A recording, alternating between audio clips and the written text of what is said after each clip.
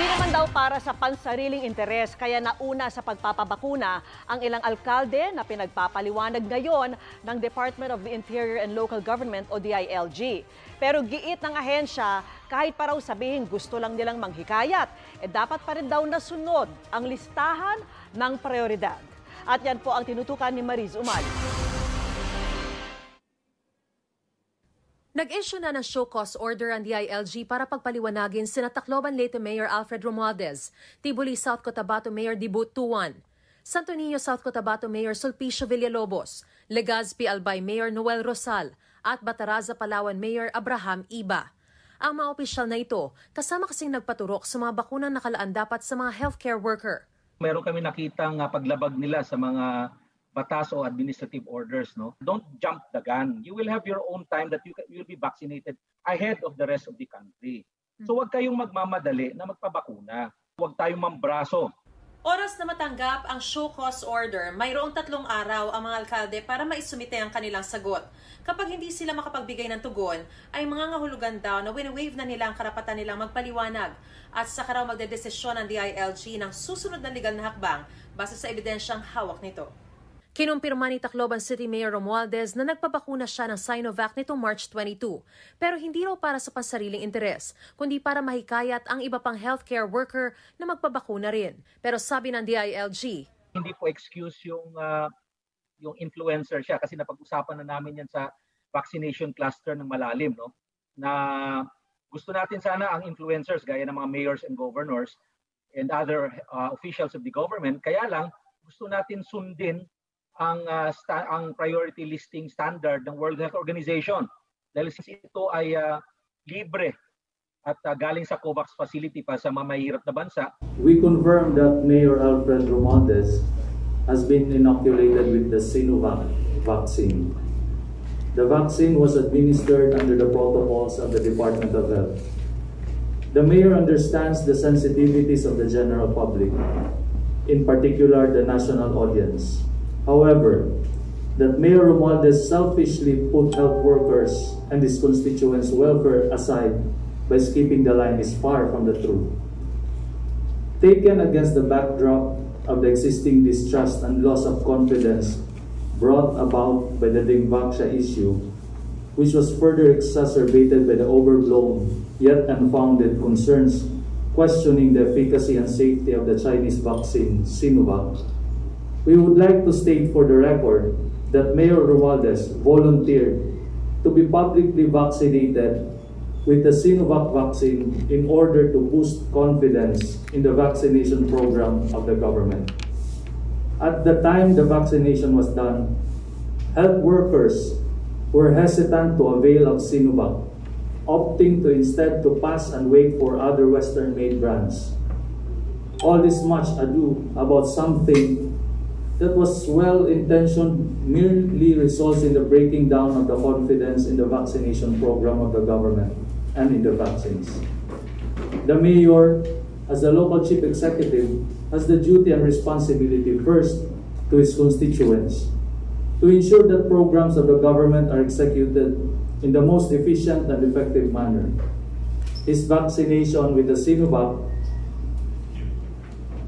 to encourage more people to avail of the Sinovac is consistent with his sworn duty.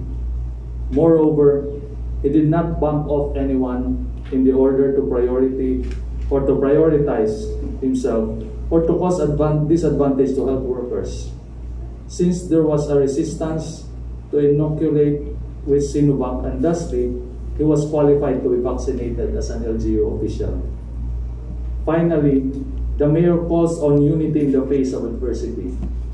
As a seasoned chief executive, he knows there will always be naysayers and those critical of his actions. But Mayor Romualdez has time and again demonstrated his sincere dedication to the city and his constituency. He will do what must be done to promote and protect the interest of the people of Tacloban who have elected him to office.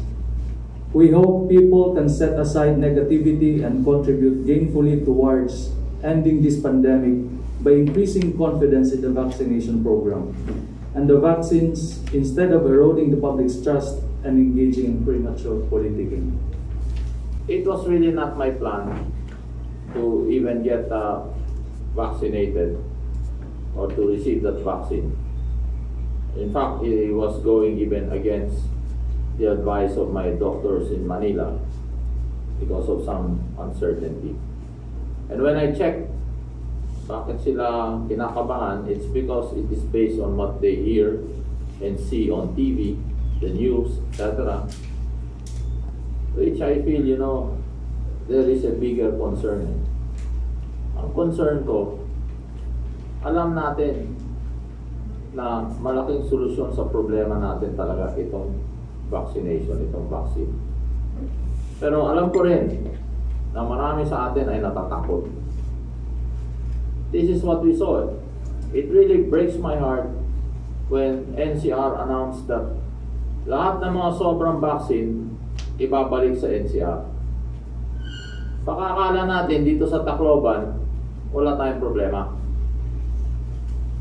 It is only a question of time that our numbers are likely to increase positive dito sa Tacloban, being a highly urbanized city, gateway to Eastern Visayas.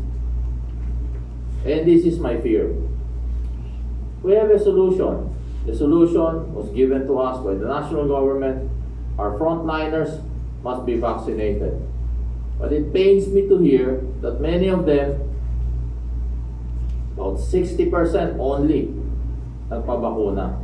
Tapos lahat ito isosoli sa national government kasi natatakot sila. Okay? Sa totoo lang, pati si Dr. Agro, yung head na ng City Health Office, inintay muna niya mabakuna ako.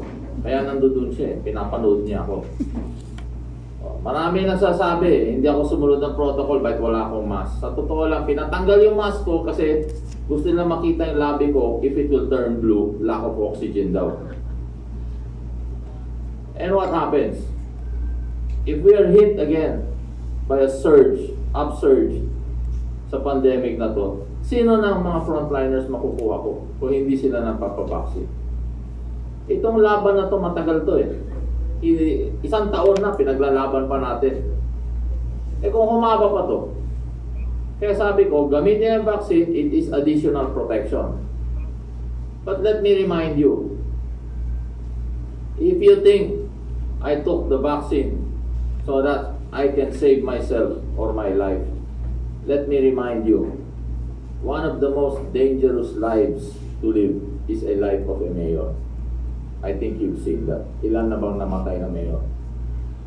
Pwede ako sa mamatay sa iba-ibang bagay na mas higit pa na kailangan ingatan ko kaysa ito. And also second, for me, whether it's made in China, vaccine, what's good for the Filipino people is good for me.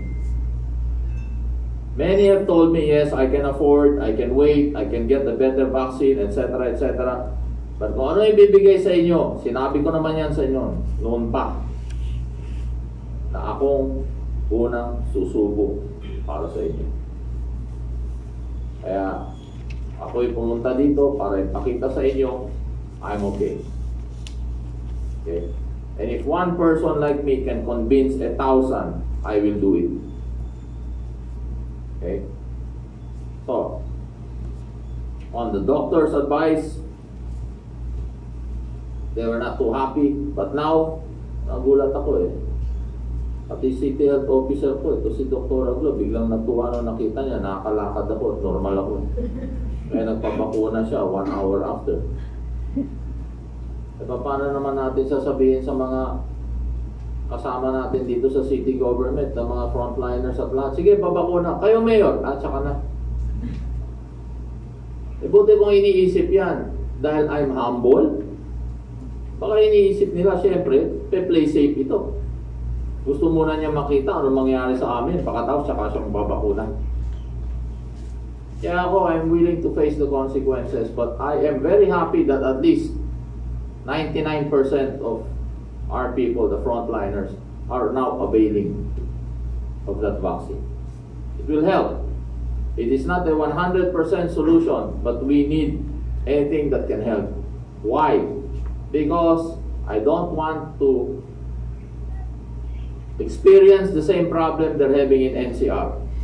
Sa NCR, kapit sila sa patalim. They have to open their economy. It's down. How can you do that with the rising cases of COVID? Tayo, matuto na tayo dyan. Kaya sinasabi ko, mga Taclobanon, intindihin nyo tayo. Huwag na tayo makihalubilo at let's not be too opinionated anymore sa IAPF, sa lahat yan. Ayusin ninyo sarili ninyo. Don't expect the government to fix this problem for you. You yourselves, discipline yourselves, ayusin nyo mga sarili nyo, and let's not be a burden anymore to NCR. Para makatulong naman tayo. Marami dyan, aalis, galing NCR, pupunta dito. Bantayan natin, tulungan natin. Ayusin natin. But I need more manpower. That's why I'm happy that habang marami nagpapabakuna, I expect mas marami na ngayon ang volunteers ko.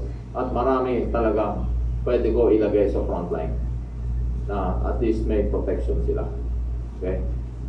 Ako kasama sa trabaho yan. I've been swabbed already more than 5 times. Na-close contact ako ilang beses. Kaya nung pumunta si Presidente dito, I was not able to attend because na-close contact ako kay Congressman. But I've been tested negative.